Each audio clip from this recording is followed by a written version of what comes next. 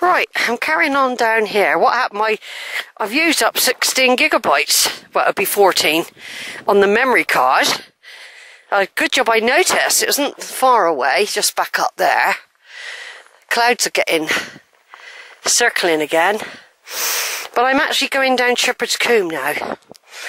Just past Bicknoller Post when I noticed there was something wrong with the camera. Fortunately, I identified it early. It does come up on the screen and tell you. I mean, I had a camera once and never used to tell you, and you'd think you'd been videoing loads of good stuff and then nothing comes out. But this one does. So this is another memory card. You can tell it's been a big walk. If I've already used up a whole card, then that is a big walk. I have been doing quite a lot of video footage.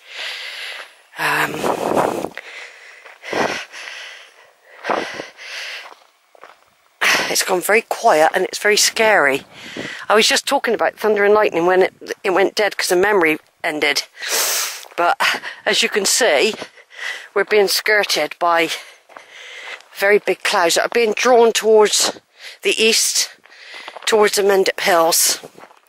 So I'm going down now into, it doesn't even matter if I got drenched. All I'd want to do is protect the cameras. Basically, that would be my main priority. That I've got a carrier bag and that in there. That would be a priority. So here we are, look, our favourite little walk back. I always like this. This is a good hour's walk, by the way. There'll be more shelter down there than there is here at the moment. Put it that way. I'll just check the time again. Feels like it's going to pour in a minute. It's 5:15. It's the turning point. 5, 6 o'clock. Turning point for weather. And I think we could easily, look at that. That could easily open up. Although I called out to David Bowie to blow it away. He did for a while I was climbing up that hot hill. So you can't overdo it asking for help, can you? But look how green and lovely and lush it is. I've got pictures of this all year round, don't forget.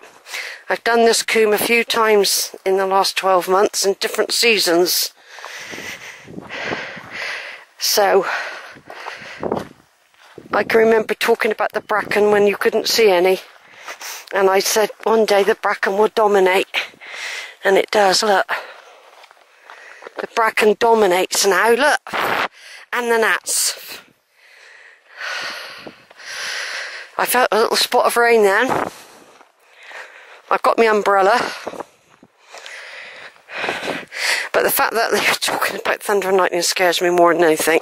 So you think, oh, you mustn't put your umbrella up. Lie flat on the floor, someone said. Don't stick out. I think I feel alright when let's get down into the wood area. I do get nervous, you know, about thunder and lightning. I won't normally go out at all in it, like even out to put the dustbin out or anything. So I have been quite brave today. And all day it's lived up to what it said. Good weather. It's holding on. But you can tell it can't wait to unleash. Fortunately, though it's just there, it's on the edge and it's being dragged towards the Mendips.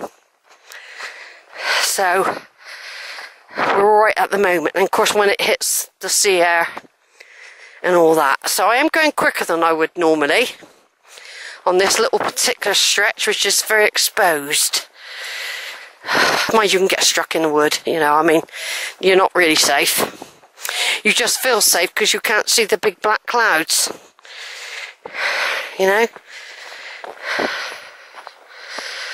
So how tall the ferns are, look. You know, when I came up a couple of months ago, and especially in the winter, it was all, you could see the bare nakedness of the hills. You know, the bare, what I call the bareness.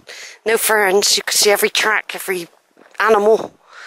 Now there could be deer just sheltering in the ferns, lying down, you wouldn't even know they were there.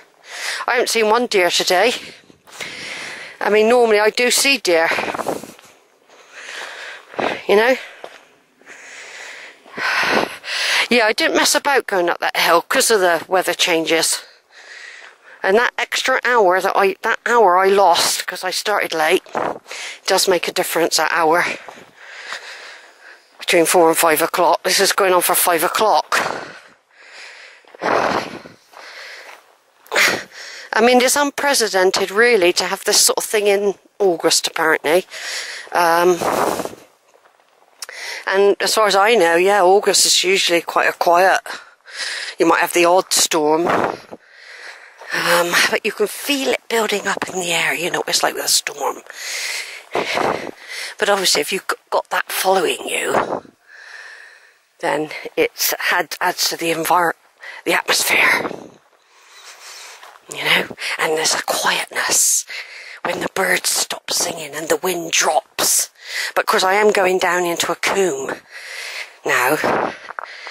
But I always remember that when it goes very quiet and no leaves on the fern stop, you know it's going to come. I used to remember Georgia especially. She used to walk about a lot with me, Georgia, when she was little. I used to take her on the golf course all the time. She used to talk away, beautiful little girl. And I remember once we only just managed to get back. There was one hell of a storm came. And I had to make her run. And run and run to get back. And as we were getting back, tiles were starting to fly off the roofs. There was a horrendous storm. And she was only young. She was about 4 or 5, I think. No, 5 or 6, more like it. Yeah, God, I had to make her run. But I used to say to her, we've got to go. The wind's dropped. It's gone quiet. She's never forgotten that, she, Georgie. And her bedroom, from her bedroom, we used to be able to see the lighthouse. I can't remember which light, if it was the big one on the land. One of them used to have a really big light. I think it was the land one, and then it was decommissioned. But it used to flash on her wall. And we used to count. When there was a storm, we'd sit on her bed and look out the window. And you could count the times when the beam of light came round, and we could count how long it took for the beam to come round, and then we used to count the gaps between the thunderclaps as well, because then there would be a flash. Yeah, I expect she remembers all that. My lovely little Georgie. I got a record of this. Like I said, why I've done an extra recordings today is because I do worry that in 2020 I might not be able to come out here like I do at the moment, where I can drive out and park Alberta. We don't know what's going to happen with this Brexit thing. We don't know if the prices are going to skyrocket, like petrol, all sorts. We just don't know. It's worrying a lot of people, you know, a lot of people are struggling already. You know, I'm trying to depict a view. And I'm in a beautiful place, and sometimes I do reflect about other stuff. It brings it out when you love this place, right? And for me, I can't just walk here. You know, I had to go years when I couldn't come out here. I couldn't get out there.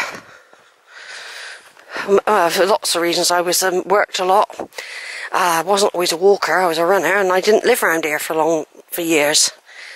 So there's that reason. And then there's, what's the other reason? Yeah, your situation changes when you're retired. You've got less money because you're not working.